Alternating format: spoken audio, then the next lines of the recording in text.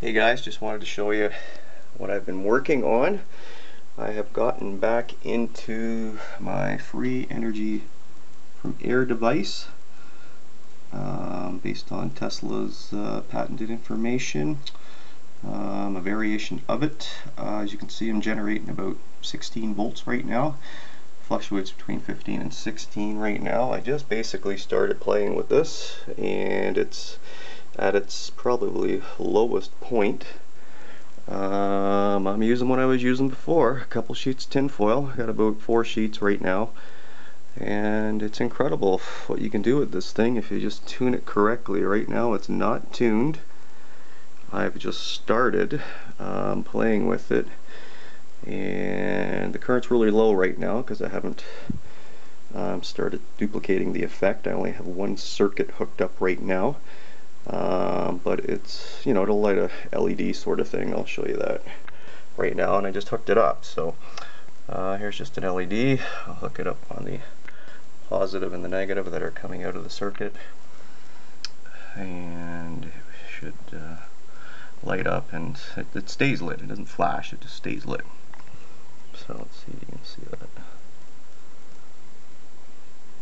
Of course I have to have it the right way.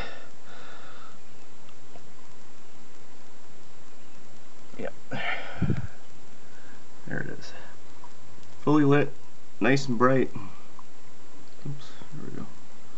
Get a touch in there. And even with that, there's still like 2.5 volts flowing through the system.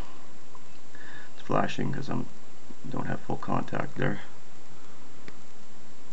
Anyways, pretty interesting. I'm really excited about this again. I've been doing a lot of research and a lot of other tests that suggest I should be able to get a couple hundred volts out of this, and I'm pretty confident. I haven't added anything to it yet other than the tin foil, the circuit.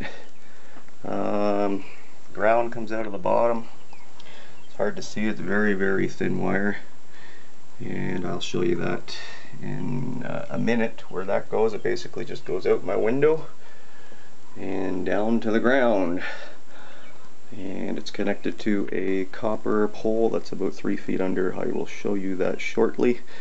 In the next few days I'm going to start adding what I had added before and tuning it. So there's a couple of my transformer slash resonant rods. Some are single wound, some are bifilar, some have ferrite, some don't, and I'll start adding those.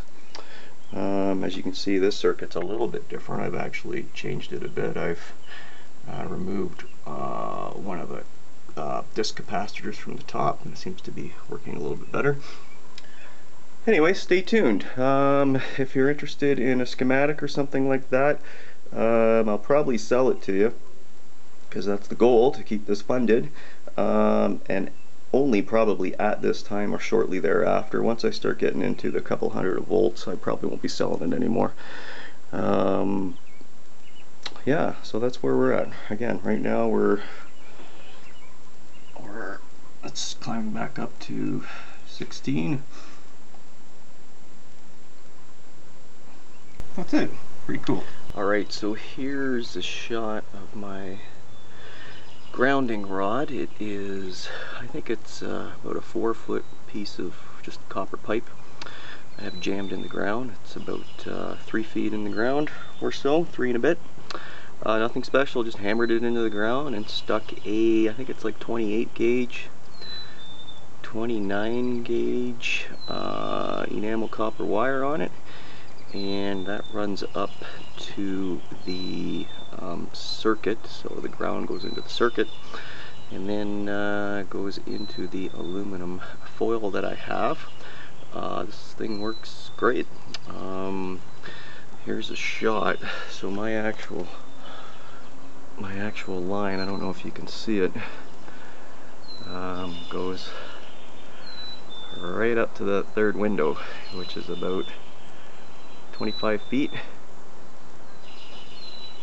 and then goes into the circuit. So yeah, that's basically it for the grounding rod. I have tried another one, but it didn't work as well. That one was just nickel, I think, nickel plated. The copper one definitely works better.